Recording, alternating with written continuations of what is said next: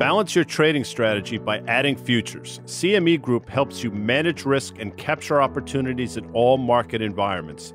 Capitalize on around-the-clock access to highly liquid global futures and options market across all major asset classes. Just visit your online broker and get started. Plug into valuable educational materials and trading tools and see what adding futures can do for you at cmegroup.com/on-the-tape.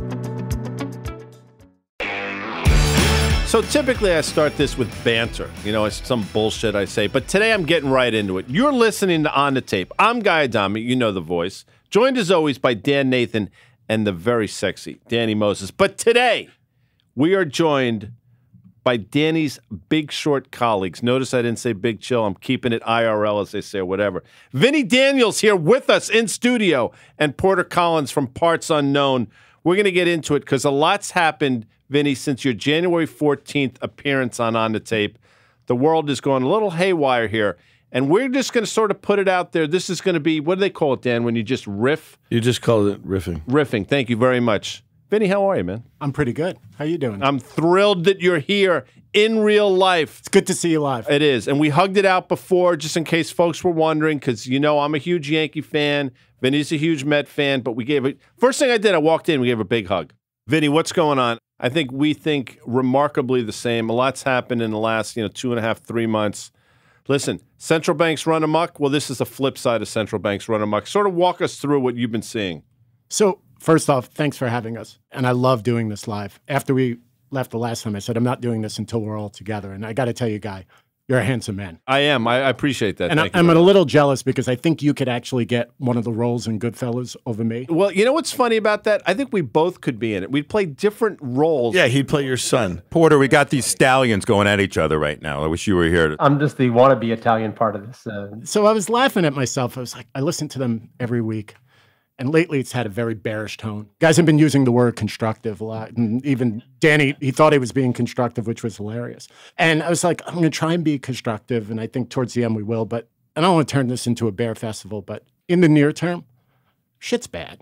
We all know the data points. We have war. We have inflation. We have food, oil, Peru. Everything's going on. But let's try and keep it simple. And I was talking to a friend today about this. It's like for the past 13 years, we've been taught, all of us have been taught, don't fight the Fed. That's all I hear. Don't fight the Fed, buy the dip. Well, let's keep it simple. Don't fight the Fed. I don't know how many Fed members have to come on and tell us not to buy equities. How many more times do they have to come out and saying, we're going to accelerate QT. We're going to go 200 basis points. We're going to do 50 bip hikes. They're telling you, we want this market to go down because the priority is inflation. So you know what? I'm going to listen to them. I'm not going to fight the Fed. And I would suggest to other people, there could be contra trades here and there, up, I get it. But I think in general, the trend, sadly, I don't know for how long, is down. So, Porter, Vinny just said the Fed is telling you to sell stocks, that they're trying to work the stock market lower. Are you in that same camp? Because to me, I feel like I don't see the upside of them talking the market down. I understand what they're trying to do as it relates to inflation. Do you put the two together as far as we know that one of their main things that they do is jawbone, but do you think it's really directed at the stock market or more so just inflation?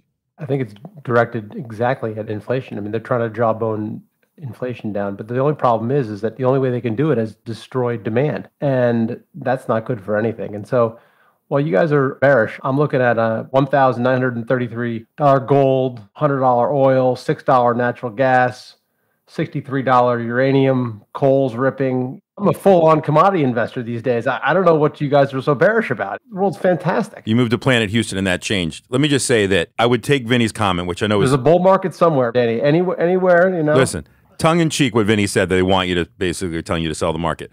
I think what they're doing is they're using the market as cover. Because the market's not down enough relative to what they should be doing, they're coming out now full hawkish thinking this is our opportunity to really lay the groundwork for this, and they have. They have built the market expectations now for several rate hikes for 50 bips in May and 50 bips in June.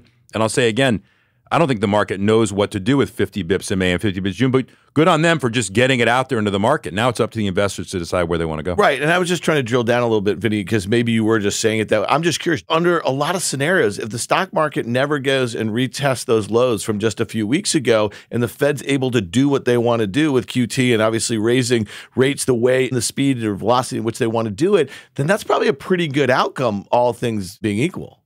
True. But you have to keep in mind that the Fed's magic works in legs. And so I'm looking at some of the leading indicators. And I'm a little bit different than others in saying, I think the leading indicator of all is interest rates. I know that sounds odd, but what I mean by it is we're a finance-based economy, and we buy everything on leverage. So when you see mortgage rates go up as much as they do, that is eventually going to lead to a slowdown in the U.S. economy. It just is what it is. And look, I truly believe the Fed does not want to do anything. And they're trying the jawbone tactic. But what if it doesn't work? What if you're right, rates stay high and the equity markets keep going up and inflation remains stubborn at 5 or 6%? Then they have to move. They have to do things. So either the jawbone works or they're actually going to start to apply tightening measures. That's the way I see it. So when I think about it, and getting back to what Porter said, yeah, we are long energy, we are long commodities, we are long uranium, stuff like that. But when you talk about overall markets, what impacts the indices, and that's what I was talking about, I just don't see how you can buy this market right now. Let me dumb it down a little bit. So when we were at Front Point and we were going through the housing crisis, looking at the data, there was a period of time where the data was clear to everybody. The people being impacted in real life by the crisis were getting hit already. They had arms they couldn't reset. They were losing their homes. It was actually already beginning. What's really interesting is the myopic view, I think, that portfolio managers have in New York and Boston and what affects them. It didn't hit New York and Greenwich until a lot later when you think about a property. Same with inflation.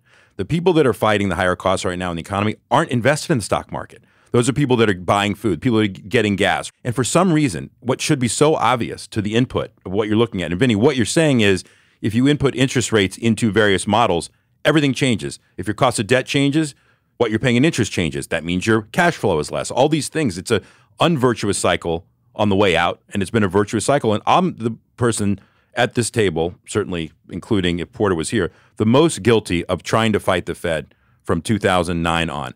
I am a fundamental investor at heart. I always will be. I want change, and it crushed me because, one, you want to believe that the work that you do on companies matters. You want to believe, but guess what?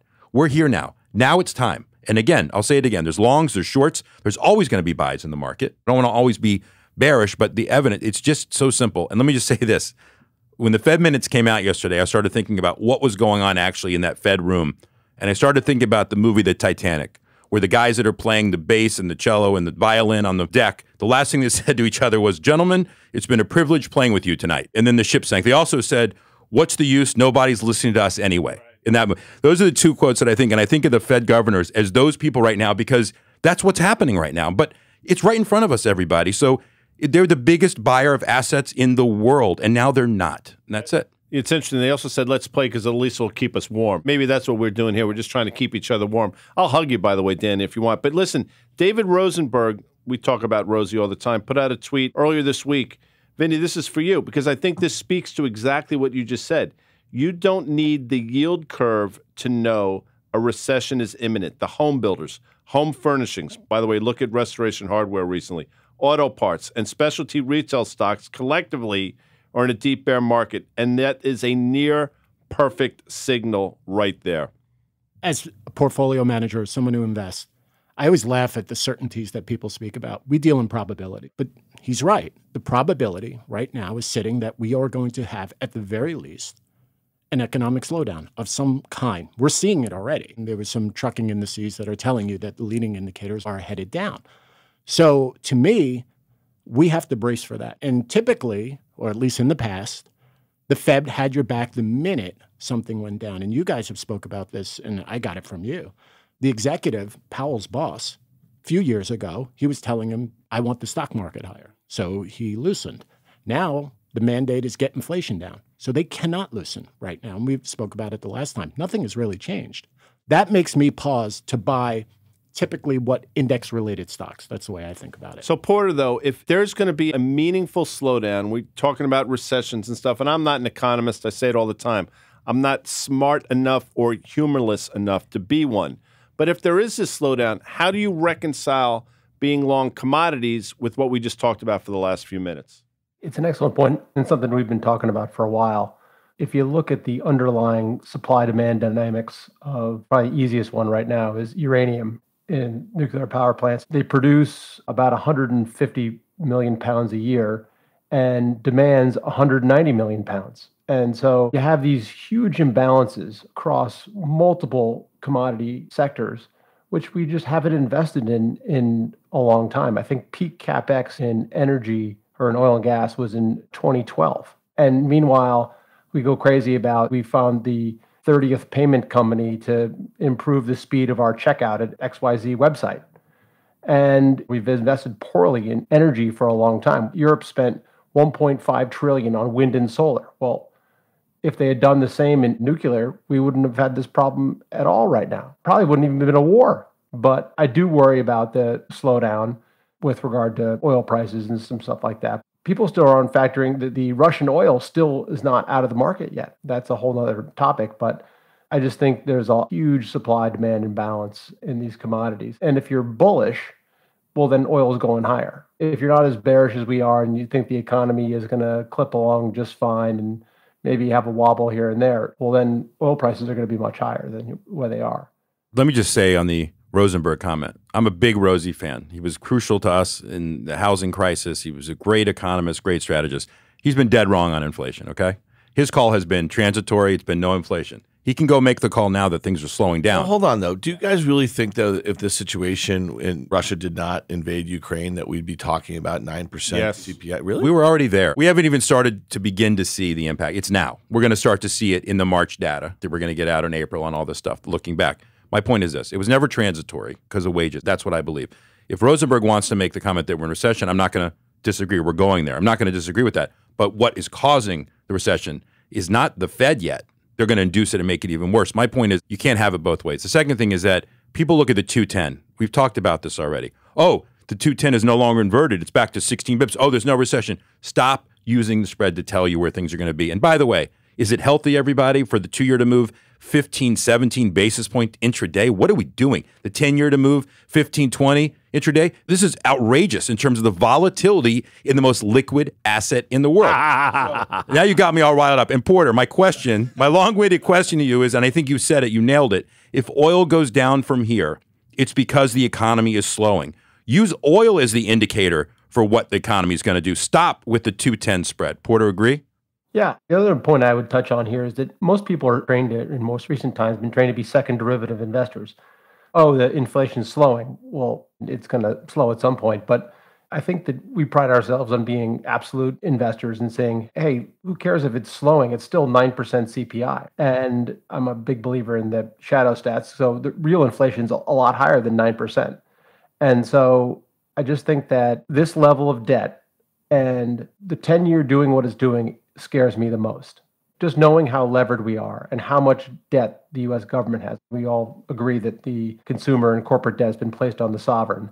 And to see rates doing what it's doing. And I don't know if it's because other countries are pulling out because of some of the sanctions or it's QT, whatever it is, it's concerning.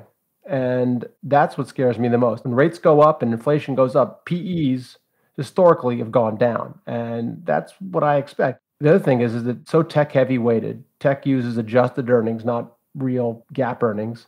This market is just so expensive right now. And there's a huge bifurcation between some of the consumer stocks, which have been crushed. Some of these stocks are single digit 5, 3, 6 PE stocks, whereas these big behemoths are still at all-time high PEs or close to them. So I think there's a real stock pickers market, and we say this all the time, but the ETFs have just screwed up the correlation so much. And people just trade in and out of sectors and everything goes down at once and everything goes up at once. And so for us recently, it's been a great time to be picking stocks. I mean, we had our best quarter in the history of what we've been doing. Glad I could be a part of it. First of all, I love the fact that Danny's preaching to the choir here on the interest rates trading like $100 million biotechs. The bond market's broken. I think, well, we don't have to agree. Wait till you hear my rot later. I can't wait. But it's interesting, Vinny, you and I, baseball allegiances notwithstanding, we're very similar people. I know that intuitively from the first second we talked to each other. All three of you guys were well ahead of this energy trade. You were talking about energy before most of the country could spell energy. Now, all of a sudden, everybody's talking about it. I know in my brain, when everybody starts talking about it, I'm like, F it, I'm out. With that said, doesn't mean they're all wrong now. How do you marry that? Because I know in your emotional side of you wants to say, we got to get the hell out of this. The intellectual side of you says, we were early, everybody's on board, but we're still right. How do you deal with that? First off, I'm going to give Porter a bit of credit here. He's been more steadfast. Not me. I have nothing to do with that energy. No, with regard to energy, my contrarian thoughts has been, it's no longer we're the lone people saying this. That being said, the supply demand is great. However, we've evolved. When it comes to oil and gas, we've evolved. In many respects, if you think of, and the war was a major catalyst, so you pulled forward a lot of what is happening. Now, all of a sudden, because Europe is short oil and short energy, they need it. Well, how do they get it? Well, they're not getting it from Russia. So where is it coming from? Well, it's got to come from other sources, the United States. Well, how the hell does it get from the United States to Europe? Well, it has to go on these ships. Really? Are there any ships that you could buy, stocks related, that own these ships, that carry this stuff from? Well, yes, there might be some, Vincent. Yes, there is. You know, where do they trade? Oh, they trade at 30% of NAV. What? Yeah, they're left for dead. So we've been moving into the ships rather than adding incremental dollars to the Chesapeakes, Chevrons, the Exxons of the world. We've moved our money more to the things that are carrying this stuff, the things that are going to be processing natural gas overseas close to our shores. So that's how we evolved this trade. So we've evolved from the E&P solely to more of the picks and shovels or the things that get it from here to there. Vinny and Porter pitched the ZIM to me when it was at $14. And when they pitched it to me, you hear a pitch like that, you're like, that's too good to be true. They must have asbestos lawsuits or something on the ships. Like, there's no way. And Porter said to me at one point, he said, Danny, the dividend this year will be more than where the stock is trading right now. And Porter, what was the dividend that they just paid out? What was the dollar amount per share they just paid out about a month ago? They paid out a $17 dividend, which was greater than our cost base. They paid out a $17 dividend 6 months later from when he told me this thing was an orphan spin-out shipping company that no one cared about. We did work on shippers together, like tankers and stuff. We had done some work because those are really specialty finance companies in the day. And they said this, I bought it. I sold it at 35, of course, from 18 to 35, because why don't I like $80 a share with a $17 dividend? But anyway, I digress. My point is that this is exactly what I'm talking about. The opportunity set to be a stock picker. You think that ZIM, when it spun out, wherever it spun out, was in any ETF, was in any passive or held by anybody? It was covered by 2 analysts. That's where you find your value. I'm just going to add on that. I'm going to be constructive. I want to try and be constructive. One of the things is to change what you're looking at and think about other places where you can make money. To me, that's probably the most constructive thing I could say. Porter said there are bull markets everywhere. There are. So that's where we've had our heads, rather than looking at a software company that has gone from 40 times revenues to 30 times revenues and thinking it's an opportunity. It's not yet. Maybe one day it will be, but it's not. Do those ancillary plays, do they continue to work? Let's just say crude oil does not act well right now. I'm just telling you, like, if you look at that uptrend and you look at where we are with the war, the thing that made it break out above 100 and go straight to 130 and then back here to 100, if it goes to 90 and then maybe 85, and let's just say there's some sort of de-escalation in Eastern Europe, do all of those stories still work? Do we go back to a place where, I don't know, maybe we're just in a bit more of a peaceful world here and we move on? No one gave a shit about energy when it was like 4% of the S&P or something like that. And they're only giving a shit now because the stuff that are in the headlines and we're seeing all the volatility in the commodity. Would you get the hell out of those things if it looked like there's not a bull case for crude above $100? Obviously, knee-jerk, if Russia ends the war, the S&P is going a lot higher and crude's probably going a lot lower. But you talk about how crude's down a lot. Well, if you look out to the futures curve really hasn't moved at all. The December contract for crude is still $91. It was $91 beginning of March, and it's higher than the beginning of the war. So I don't think as much change. Spots moved here and there, but futures curve is almost near its all-time highs. and natural gas is over $6 and it's just ripping. And the equivalent in Europe is over 100. And so I'm not all that worried about it. These stocks are still high double-digit free cash flow yields, a lot of them, the stuff that we own. And so look at Microsoft and other stocks like that. They're low single-digit free cash flow yields. And I just don't worry about it and try to look out 12 months from now. And we're trying to maximize long-term gains as well. And so I don't really necessarily want to sell these just because I'm nervous in the near term. You just mentioned if the knee-jerk reaction, if Russia ends the war, is S&P much higher or stocks much higher. Where do they go? Do we get unchanged on the year in the S&P, which is down, 5.5% or something like that? I think we could get to unchanged, maybe a little bit higher. But then after that, do you think we have like a 3% update on some big truths? Why not? Then after that, then we have to say, okay, what's next? Two things, right? And one we could talk about later. The Fed's coming, and they're probably coming even more than what they would be but for this war. The second thing, which I think is a little bit deeper, is I think the world's changed because of what happened. Everyone wants to go back to the last 13 years. I don't think that's going to happen. When the U.S. uses its power, I'm not saying whether they should or shouldn't have, and freezes reserves of a country, which has never been done before, to me, that changes practically everything. And we have to start thinking about a world that looks more like when we were younger, where you have two separate worlds, East and West. And I think there's a lot of opportunities in that. I know that sounds super bearish. I get it. But I actually think from a single stock perspective, there's so many different things to do. What it sounds like to me is super inflationary, by the way, because if we are back to that world, to your point, if peace breaks out tomorrow, which I don't think is going to happen, but that's neither here nor there. We'll go through the hypothetical. Inflation gets worse. Inflation theoretically gets worse because then the planet opens up again, the world opens up again, economic activity. So the Fed is screwed either way, in my opinion, Danny. Well, maybe some of those things like wheat and maybe oil and those things come back in a little bit. But let me just say, it's a horrible situation, and they've destroyed Ukraine. The country is literally dismantled. The infrastructure is completely broken, and they're going to control the South, and they're going to control the East. That's going to be the compromise. So I don't know how that's good for anybody. But to talk about portfolio management and being constructive when energy does. So if you're long a stock and you have a target and it goes up 100%, you're going to reduce your position because your position just doubled. You're not going to have 200% position at a twice the price unless something fundamentally has shifted. You can lie to yourself. If you're short a stock at 40 and it goes to 15, you're not increasing it back to a full position unless you think they're on the bankruptcy doorstep. So to answer your question, Dan, and to guide the whole behavioral finance aspect of being honest, every day is a new underwriting opportunity. I want to go back to for a second. Vinny, this morning, we're talking about he's getting constructive on this. I think they call it multipolar world these days, and how it's East versus West. I go, okay, Vinny, get constructive. What do you want to buy? And he goes, this ticker LMT. I go, what's that? And he goes, Lockheed Martin. I go, what? Are you out of your mind? That is the most bearish thing you could possibly say. You think more defense spending and more wars is bullish? Yeah, but Porter, what I was going to say, we have had that in technology as it relates. Really, what you're talking about is China. And really, the next play is how China deals with Russia and Ukraine. And I think China looks at Ukraine and says that's another opportunity for Belt and Road. I really do. Just like Danny likes calamity, I think the Chinese love the calamity. Go with that for a second, right? So let's say they say that. And my perspective is, okay, what does the U.S. do? And I'm just learning about this space. Are we going to send all of NVIDIA's chips and AMD's to Taiwan Semiconductor to be constructed there? The answer is no. So what do you buy on that? You buy Intel.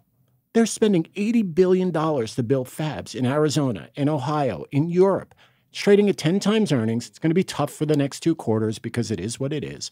And look, I'm not bullish on the market, so I'm not jumping at it. And so when I mention this to people who know tech better than me, it's like, well, Vinny, it's dead. I go, Microsoft was dead 12 years ago. Vinny, I have a question. What? Is it inflationary to bring jobs back to the United States and build factories? I'm just throwing it out there. It is, but you're right. But I'm more bullish on the potential tangible CapEx cycle that might happen as a result of this war. I don't know how we pay for it. I don't know how you keep rates down while this happens. All I'm saying is we're going to need to do this stuff. We have deficits as far as the eye can see. Who cares? We had 15% deficits 2020, 12, 21, I don't know what's 22, massive as well.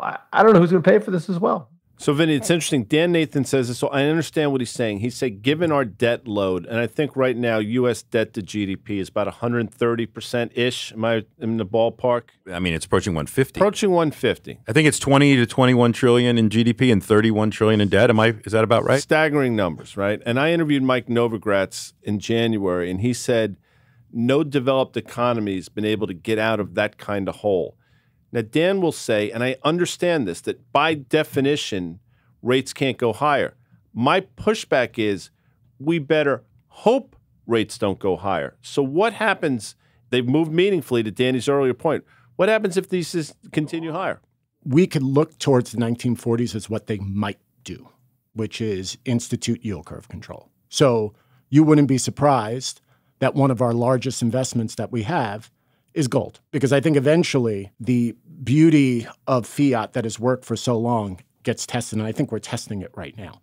So as a result, I think if rates go too high or if the S&P goes down too much, here comes the Fed. They're going to have to cap yields, and then you could buy the crap out of gold. We just happen to own it right now. How do you own gold? Because I think for the audience, they'd be interested. I've said this. I'm not suggesting I'm right. This is just my view. That under the set of circumstances you just outlined, if you own the GLD, you're in the absolute wrong instrument. Agreed. Porter, do you want to give our top long? The way we own it, PHYS is the Sprott physical, and they match it 1-for-1. And then a lot of miners, a lot of gold, a lot of silver, and that's the way we're playing it. Wow, he didn't even go to the one I was thinking. So we own this ticker AMRK. They are a broker-dealer. They're also vertically integrated and own a mint. They basically do what Goldman and Morgan Stanley and retail investors do, but their only product are precious metals, silver and gold. They also, in addition, just acquired JM Bullion, which trades directly with consumers, which are higher premium. The thing trades at like 5 times EBITDA. In addition to that, they just started a new product called Cyber Metals, which is going to have very similar qualities to the crypto community. Unlike crypto, though, it's going to be backed by gold, not by Tether. So if you want to own something, because I hear it a lot. I hear, Vinny, how could you own gold? It doesn't yield anything, blah, blah, blah, blah, blah. Well, here you have a broker that is minting money, creating high ROEs, and trading at a low multiple. Took 35 minutes to get to gold. That's fine. Second thing is, this company, correct me if I'm wrong, if I'm up at 3 in the morning, is this the 1-800 buy gold now? Okay, yes. It is, right? Sort of. JM Bullion is their direct. And by the way, if you buy gold at 3 in the morning, they will give it to you. But thank you for buying that gold, because the premium you're going to pay, it's gorgeous. It's 10%. First of all, maybe AMC bought a gold mine. Maybe AMC should have been buying this thing. People could get movie tickets and gold delivered to their door at the same time, guys. Reversion to the meme. Let's go at it. Because listen, look at GameStop. When they reported earnings, I think 3 weeks or so ago, it was a $70 stock. Where did it trade up to? I think it got up to $190 or something. It's all happening right before our eyes again. What does that tell you, Danny Moses? Tells you, like I said, I'll know the market's corrected. One of the questions, which when Porter put out the tweet that they were going to be on today, one of the questions that came back was, how do you know when it's time, or how do you know when this thing is washed? And you know it's washed when stocks stop going up on splits that don't mean anything. You know it's over when stocks stop going up on someone purchasing 100,000 shares on top of 9 million just to make a statement. And so that's how I know it's over. So we were on this podcast last week, and I keep saying it, and I've never owned those stocks, right, AMC or GameStop. I have been short them at various times. But to me, there's layups things are handed to you. Could GameStop have gone from 190 to 300? Why not 400, 500? Things that don't trade on fundamentals don't have a top, right? Because they can go anywhere they want. But to me, to watch this happen over and over and over again, we are now at the point, I used to joke that with AMC at $20 or 19, wherever it is, there are people in the last 6 months that have lost $80 on it. They've lost $80 trading it from short, long, short, anything you want to be. Chasing, what do you mean, Dan? I don't, what is your... What's my obsession? Because it's my barometer. It is my, you want to tell me that's what I'm watching. I'm watching that stuff. I think there's so many things so much more important. Okay. In single stock land. I mean, I want to look at Square that rallied 60%. When it was down 65%, rallied 60%, but still down 50%. You can do that math. When that goes through the lows, okay, and it will go back through those lows. I mean, there's like dozens of other things that I find more impactful. Those are a sideshow, and I took them off my main board. Dan, yeah, you're making a mistake, and here's why. Why? What you're talking about, and I don't disagree with you, the NVIDIAs and the Squares of the world, those are institutionally held. That's where institutions are hiding, meaning they're not in AMC and GameStop institutions. They're not. No smart institution is in those names. They're not in the long side. The only people that would be in are credit people that have some type of hedge going on. What has driven this market to these levels? What has been the incremental? Has been retail. Yeah, but they're done, dude. They're not done, Dan. What are you because talking about? There's like 100 stocks that are down 70% from their highs that were the top stocks that retail was trading in early 01. And you were trading.com with me, right? You mean not together, but you were in the market there. We saw what happened. We saw JDS Uniphase. Vinny and I were working together at Oppenheimer. We had Henry Blodgett as our analyst. We had Jim Jungjahan. You can see, we see where these bodies were buried that own these stocks. There was these Advanced Photonics out of Canada, API.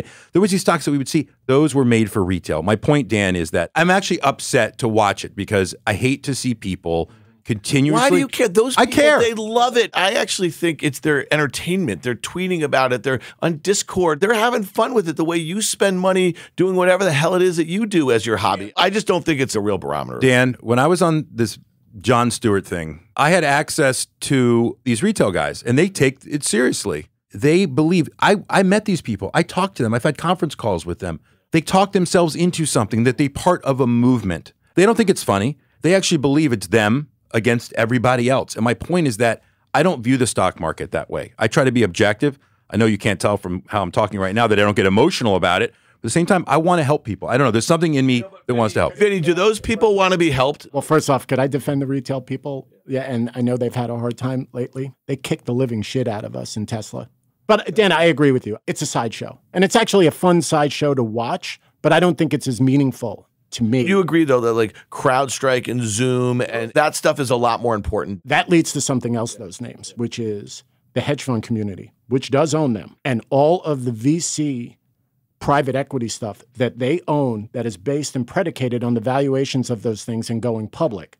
If that doesn't work, there's significant more downside in tech as a result, and where I think the most mismarked assets are in the private VC. And we know there's like a 6 to 9 month lag from public to private. And that's kind of my point, is keep an eye on those recent lows and some of the things that a lot of VCs and private equity are using as public comps right now because they have not been marked down enough. You saw that Instacart markdown based on the DoorDash. There's more coming. It's all over the place. And then what do some of these crossover funds have to do if they're finally going to take the marks in their private sector? They sell the things that they can to raise cash if they have redemptions. Now, VCs don't have redemptions in that way, and they're raising a shit ton of capital right now. Everybody I know who's a VC, at least raising right now or just closed a raise. So SoftBank is the worst example of, if you want to call it PE or whatever you want to call what he's built there.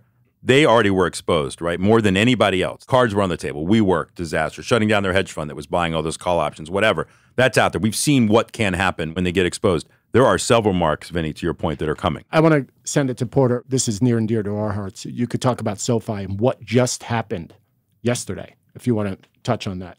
First of all, I talk about what's the sign and talking about CrowdStrike and Zoom and stuff like that. Those aren't real companies, though. Real companies are like a Home Depot. Real companies are a better barometer of what the economy is doing. We were going there, though, Porter, just really based on what Danny was saying about the meme stocks and what it means for retail investor sentiment. I always go back to what Druck says. Druck says always look at the internals of the markets. So what does it say to you, though? Home Depot 400 to 300 in a few months. That's the most bearish thing. The stock was 200 before COVID. So we keep on talking about how rates are up a lot and stuff like that. But before oil spiked and everyone's talking about how do you lap COVID. And so I think we're still trying to figure out how much does inflation matter and how much did we pull forward before COVID. And so I think we're going through all this stuff trying to figure out where the bottom is. I just doesn't feel like the bottom is close. That's just my opinion. So a few minutes ago, Danny Moses said we went 35 minutes before we mentioned gold. Well, we're now 43 minutes before we talked about Tesla. Now, Danny, take a breath, okay? Because I know you got a lot to say here. Vinny, I'm going to ask you. I know Tesla is a 4-letter word for a lot of people, myself included. You've seen what's happened over the last couple of weeks, the stake in Twitter, subsequent board seat. Tesla stock, $1 trillion market cap company, went from $700 a share to north of $1,100. It rallied over 50% in less than, 2 weeks? First of all, in terms of the stock market, I mean, that's just an unhealthy market. But in terms of Musk, Tesla, what's been going on, what are your thoughts, Vinny? Can I go pop culture on you right now? F&A, man. So I have an affinity for old school Steven Seagal. If you think about his characters and Above the Law, Nico Toscani. Anybody see Richie? Anybody know why Richie did Bobby Lupo? Mason Storm and Hard to Kill. Gino Foligno in Above the Law, that's the Everybody See Richie. He was the guy that always went against the person who can't be taken down. We need a Steven Seagal in government. Think about all the things he's done and give him credit for what he's built. But everything about him is he's above the law. I just wish someone in government would call him out. It's as if they're afraid of him. I'm curious as to why is he bulletproof? Is just great intellect, is that sort of the Teflon for everything? Or is it just nobody's been willing to take him on? No one's willing to take him on. And this is my guess. My gut tells me the people underneath that work for the SEC, not the heads, they probably would love to take him on, seeing what they're doing. And he's making a mockery of all of our stuff, but they're not allowed to. They're not going to touch him, guys. You know, like the SEC doesn't do anything. If they actually take down Barry Diller, I'll be shocked. That whole thing, it just reeks to high hell. I mean, that's another conversation probably for another podcast. But let me throw this one out just because. Where do they go to that place in Switzerland, Dan? You've probably been, where all the highfaluters go. Davos? Well, it was a couple years ago at the Davos, and Joe Kernan was interviewing then President Trump, and they were playing name association. And I'll never forget this. Joe Kernan, seemingly out of nowhere, was just throwing things out. Then he said, Elon Musk. The stock at the time, I think, was under a significant amount of pressure, trading $300 or so, obviously pre-split. And then President Trump said, Tesla, Elon Musk, one of the great geniuses like Thomas Edison. Then he said, like the guy that invented the wheel. And I'm like, oh, my God. But then he said something that really resonated with me. He said, you know, they were in a lot of trouble, but we helped them out, and now they're going to help us out. And I will tell you, and I said it on the show that week, from that point on, Tesla's been untouchable. Thoughts? You're 100% right. And I remember that day vividly. And I remember either talking to Vinny or Porter that day. I'm like, something's changed here. Something's wrong. Of course, I stayed short and probably kept doing it anyway because that's always my weakness, fundamentals. But there was something else. The reason, even prior to that, when Tesla bought Solar City, we had been short Solar City, just puts in our fund. We convinced ourselves it was a finance company, which it really was because they financed solar roofs. And we even made money, even went from 44 to 12 or 14, and then Musk comes in and buys it. Goes to 26, 28 bucks, whatever. And so that was my first iteration of even paying attention, honestly, to Elon Musk or Tesla. I didn't even care. Then I said, this is the most obvious fraud I've ever seen in my career. He had a margin call. He owned this much Solar City. His cousins run it. Meanwhile, that thing's still going on 5 years later, whenever this thing is going on, and the presentation in Universal Studios with the fake solar roof and the whole thing. I'm like, what am I watching here? And it really comes down for me is this. Yes, there's an obsession with it. But because I'm such a believer in capital markets, because I am such a believer in efficiency, because I want things to work like they should. If you're on the 10-yard line going in, unless you're the Jets, and you're going to fumble, and all of a sudden, instead of having 10 yards to go, you have 90 to go. You flip the field on you. I feel like the field just gets flipped sometimes on this stuff. And so, and I've even said it myself, it's an obsessment, not an investment, right? And that's bad. And to the point that Porter and Vinny made earlier, and I've said this many times, and we had a conversation about this the other day, the opportunity cost of dealing with a Tesla, you could have 3 longs and 3 shorts and have 6 companies that you can get right. And if you're spending all your time on this mad scientist, then you're wasting your time. You're wasting brain cells because you could use that for something else. So anyway. In the movie that called us the angriest hedge fund in America, we get pissed off about this stuff all the time. I mean, there was this article about Morgan Stanley and block trading, and they were giving special deals to some guy. It just never ends. And if you don't have a watchdog or policeman policing any of this stuff, it's not capitalism anymore. And that's the stuff that frustrates us the most, right? Is that you just want efficient, fair markets where everyone can play. And I think retail feels that. I mean, that's part of the why I sympathize with some of these retail guys in AMC and GameStop is that they just want fair markets. They were shut out during the fiasco last year. But there's a real anger out there, and we're angry every day about it because Morgan Stanley probably should have been barred from IPO business for doing what it's doing, but it's not. Nothing's going to happen. The shareholders are going to take the hit because they're passive shareholders. There's no one voting, and it feels like a lot of parts are broken. But think about this, Porter. We started talking about retail and sentiment, and Vinny brought up Tesla. Hundreds of billions of dollars have been made for retail investors. So the form of capitalism that you're railing against, that you think is broken, there's a lot of people benefiting from it. Playing devil's advocate in a way, and there's been nobody able to basically prove that there's been any impropriety. What do you mean? He's paid fines for improprieties. But my point is, he has $1 trillion market cap stock. Mazel. SpaceX is worth $100 billion. Speaking of bad marks, yeah. You think that's a bad mark? No, I don't. SpaceX is going to be a $1 trillion market cap company. And then let's be clear, timestamp that, okay? The TAM it's infinite. Infinite. Like space itself. Space itself. And so there's a whole new set of retail investors who are long Tesla and don't give a shit about AMC and GameStop. I'll counter that before Vinny answers. What if you wake up one day and it won't happen? He actually gets arrested or something really powerful, the DOJ, and the stock goes from 1,000 to 300. Okay, let's just say that happens. There's key man risk. If he gets hit by a bus tomorrow, and I'm not wishing it on him, the stock's down $300 like that. We agree. Well, it's down 1,000, but yeah. We short sell, so we're frustrated all the time, but mostly it's rigged for the market to go higher. And so not having a watchdog on anything is fine because it allows stocks to go higher. And the Fed got themselves in this same predicament. They didn't police the banks in 304, 05, 06, and it led to a big problem. And so the same thing happened with the Fed again, whereas they weren't paying attention to inflation, pumping $120 billion a month in, and all of a sudden we have inflation, and then you got a problem. And so that's our biggest frustration, is that there's no prudence on the part of anybody, Fed, whether the SEC, whether it's the climate activists. There's no prudence. There's no rational person actually thinking through steps. And I think that's what frustrates us the most and why we're still the angriest hedge fund in America.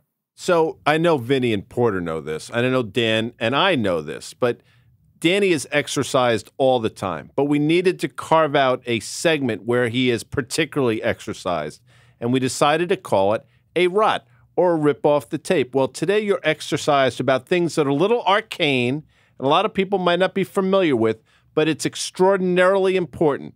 So Danny Moses, without further ado, a French word, please.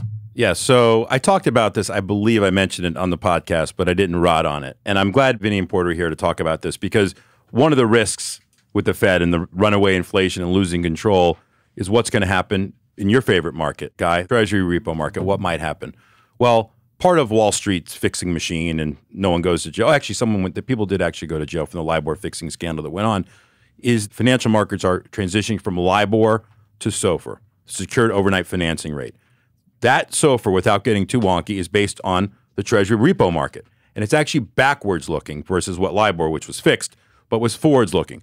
So in September of 2019, when the repo market went haywire and the Treasury repo market was trading at 10%, imagine if that were to happen now. So how's the plumbing doing right now within the system? We see how Treasury bonds are trading. So you're telling me the Fed's going to pull all this liquidity. So right now in the mail, you're getting mailers or emails which say on your credit card at the bottom, we will be transitioning from LIBOR to SOFR. If you're signing a new contract right now for a home that's going to be floating or anything, it's going to say SOFR on it.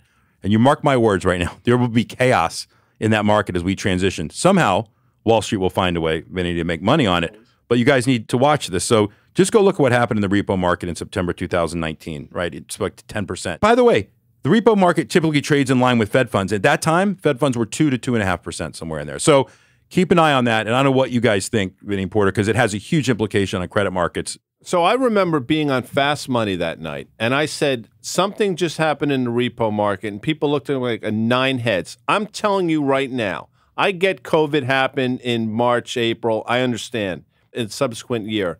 But that set the tone for that market sell-off. I'm convinced that the blow-up in that market, the overnight repo market, was it. Now you're seeing, by the way, the exact opposite's been going on for the last 6 months, and now you're talking SOFR, LIBOR. This is going to be a problem. Vinny. So the way I think about it, I try to keep it simple. Here's the one constant that doesn't go away. Our country runs fiscal deficits. Someone needs to buy that stuff. And someone needs to buy that stuff at a yield that makes sense for them. There are reasons why foreign central banks and all that will buy it. But nevertheless, we just took out one of the largest buyers. However, I would also say what also happened in the Treasury market and every other credit fixed income market was the yield didn't work for them. So how did they fix that? They levered themselves 10 to 1, 15 to 1, 20 to 1, 30 to 1. And so I actually think the repo market is a function of how much leverage, and the repo scare was how much leverage that was there. And one of the counterparties, JP Morgan, didn't want to fund it. The problem is I think we need rates to go higher to get people to buy this stuff.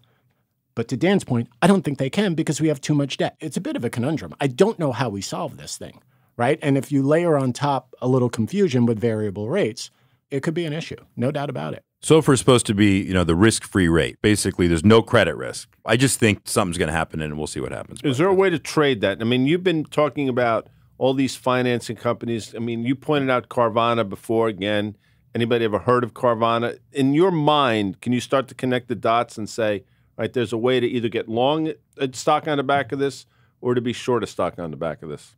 We're seeing widening in credit spreads right now, and Vinny and Porter can talk to this, but just in the securitization market, spreads versus 2-year, which is the most important, are widening. So what investors are requiring to buy that paper that's being produced by these platforms is they want a higher margin. They want higher coupon, and that has reverberations back. So something like this only adds to that volatility. If something like this were to actually happen and we had a crazy in the repo market again that's based on treasuries, that would have reverberation. It would shut down, at least, shut down is probably too strong a word, but people would take a deep breath and figure out what that means. People ask me, what do they have up on their screen? I say, listen, you put whatever you want. You have to have HYG, high yield bond ETF, Vinny. And that thing doesn't trade. But go back 20 years or so, it's had huge moves to the downside that have been a precursor to an equity move. This thing was $88 forever, traded below 80 recently, and is rolling over. Am I nuts to be looking at that? No, you're not nuts, but you probably want to go a little bit further. So you want to look at 5-year CDS spreads as a notional. And the other thing is, I think you want to parse and break the HYG into its components, because a significant component of the HYG are fixed income related to oil and gas companies. And I could tell you those are tightening because they're paying down their cash flows. I would look to other companies where if we're starting to see credit deterioration, sell.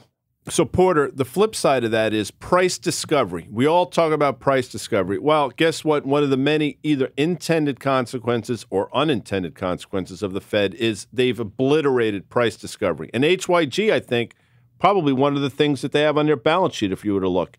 Speak to me about that. How does that play itself out? And now maybe we're finally going to get true price discovery.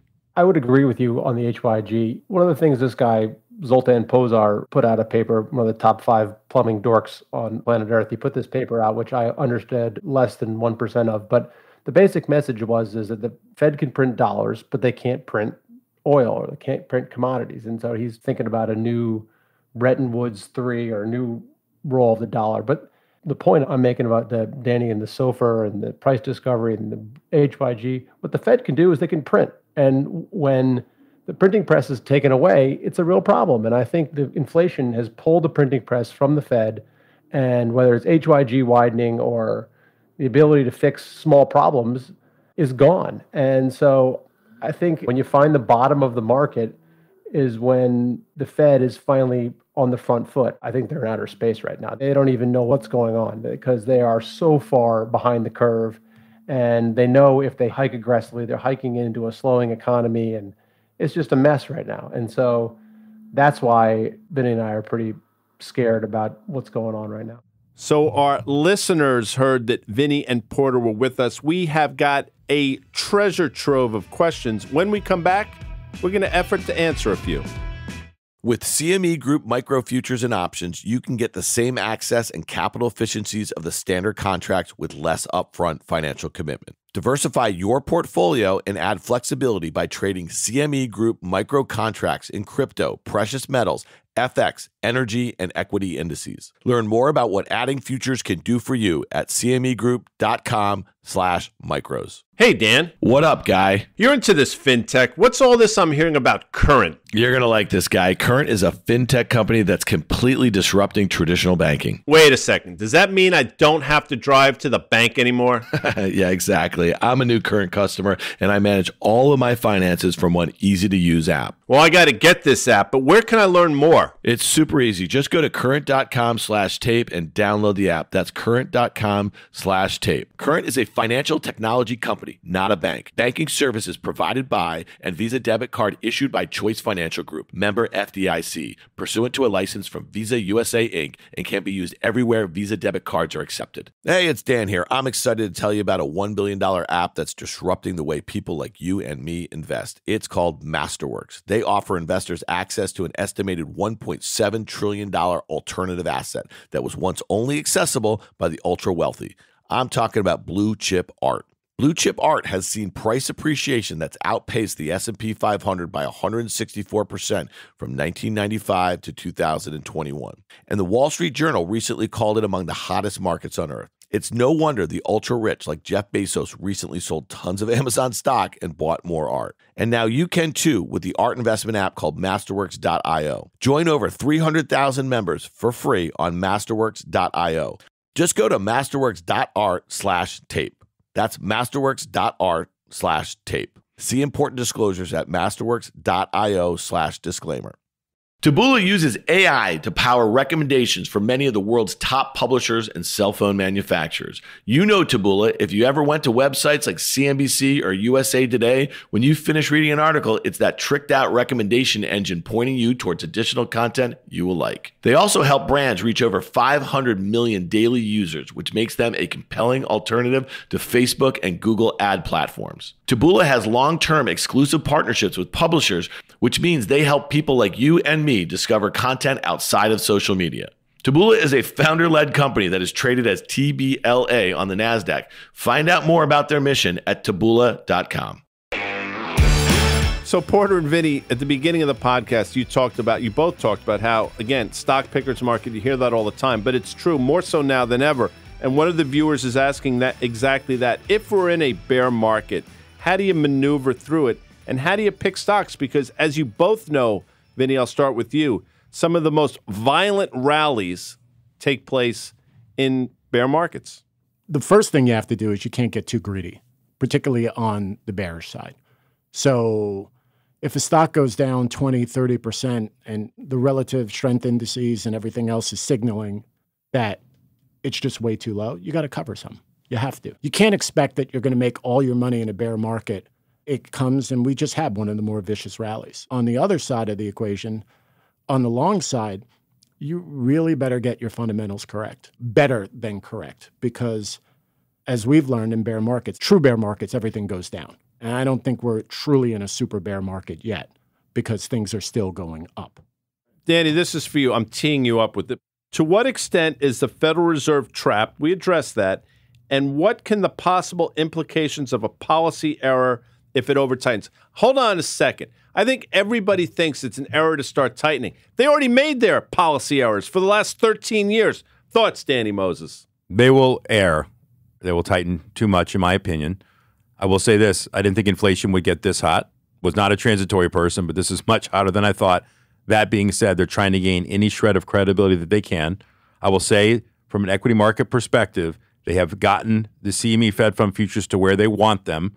But again, I don't think the market is pricing in what that actually means as an input, like we just talked about before. So the answer is, yes, they'll make an error.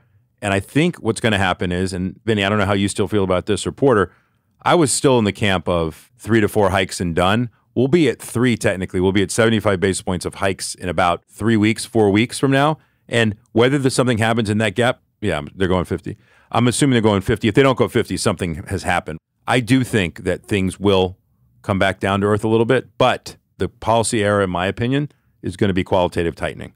And I'm still a believer that when they start doing this, run off of the mortgage-backed securities, which Peter Bookvar had a great comment in the Wall Street Journal on, it's going to be hard because refis are going so slow that the runoff's going to take longer, things like that. They're going to screw this whole thing up. So the answer in a nutshell is they continuously make errors. They will continue to make errors on the way out. And so I have no confidence that they have any control of what's going on. There are terms in markets I can't stand. One, cash on the sidelines. In golf, they talk about it's a ball striker's course.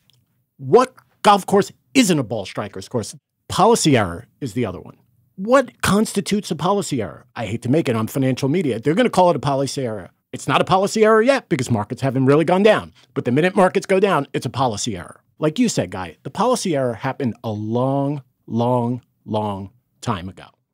Another question. This is from Larry Linville. Now, it can't be that Larry Linville, but I'm just reading the question here. A few weeks ago, I heard Guy ask a question of Gavin Baker, and he said that he was watching TV and he saw a commercial for the Great Wolf Lodge. Not to go to the Great Wolf Lodge, but they were trying to get people to work at the Great Wolf Lodge. So, Danny Moses, you just said inflation, you didn't think we'd get this high, and it's going to... You think about when you have now advertisements on television to get workers, to our viewers or listeners' question, that is the last piece of the inflation puzzle. Thoughts? We are at 3.6% unemployment. The all-time low is 3.4%.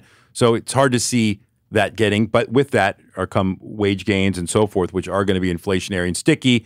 And the only way to get rid of that is to lay people off, not to cut their wages. So that's where the stagflation part comes in. It's healthy. The unemployment rate's super low. This is great news for the U.S. economy because the real workers are getting a real wage. They've been stiffed for years. They didn't hike minimum wage fast enough for long enough. And so you said that they didn't hike. Amazon, there's been a lot of companies who've been paying. Guys, I'm just going to tell you this, and you guys are all much smarter than me.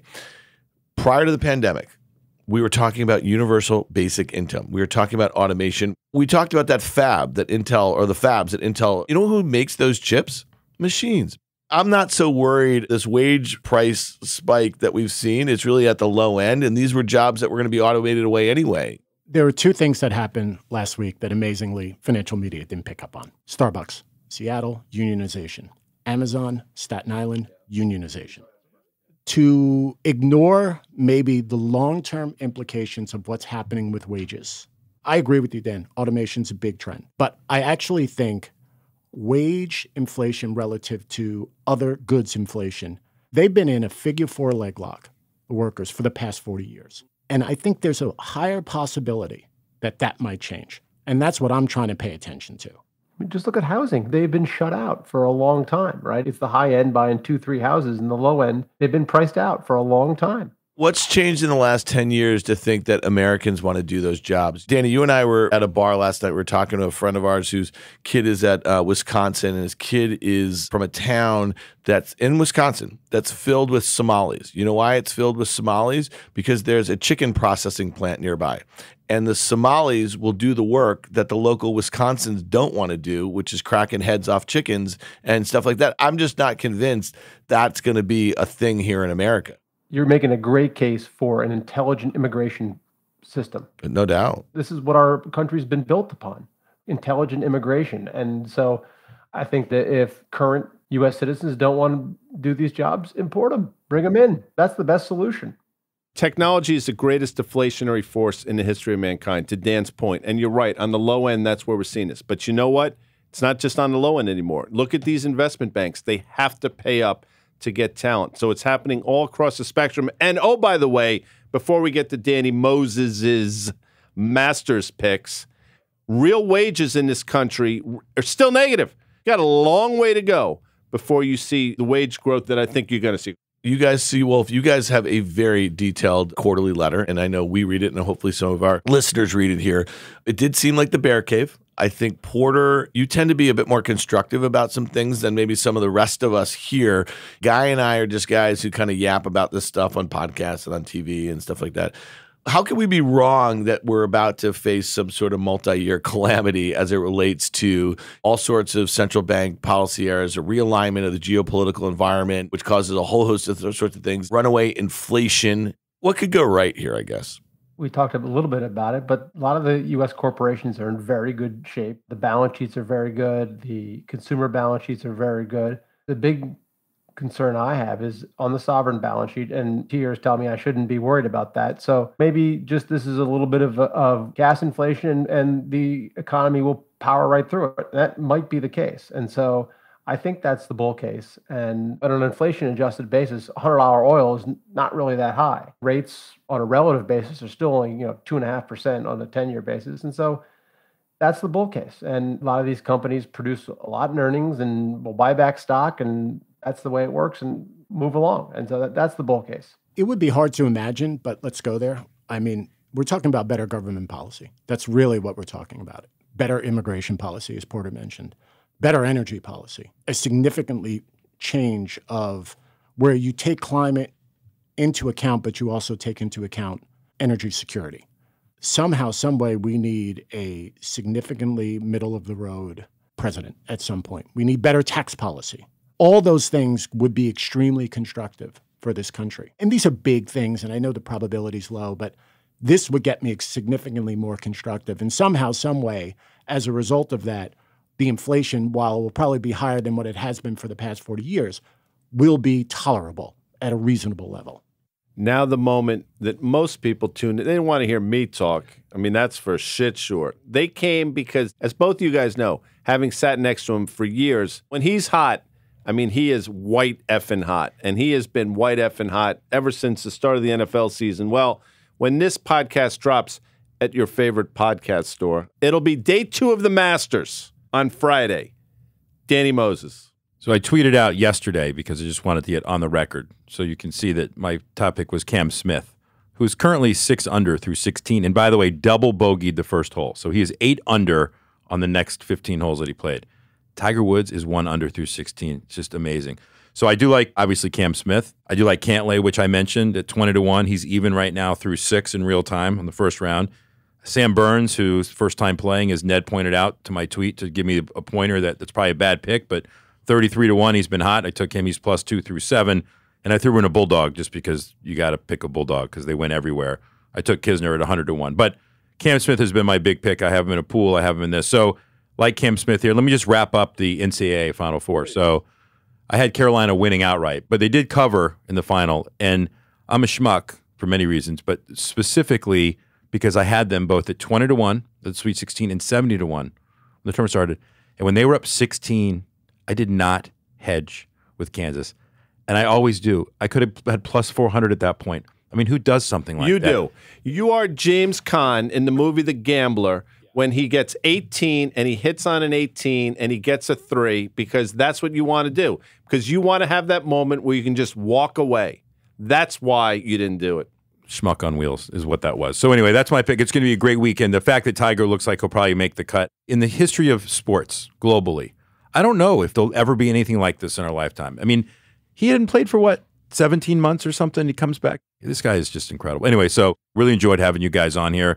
We're going to get JP Morgan quarter next week. It's going to tell us a lot. I know we didn't talk about it this week, but Jamie Dimon's letter is always a great read. He put it out over the weekend or late Friday, I believe. Definitely people should read it out there, and we'll see. But like I said before, I think the volatility lies ahead, obviously, in this quarter. So, Porter, Vinny, thanks so much for being here. We loved having you. You will clearly be back. Thanks, guys. Thank you. Appreciate it, guys. Thanks once again to CME Group for sponsoring this episode of On the Tape. If you liked what you heard, make sure you hit follow and leave us a review. It helps people find our show, and we love hearing from you.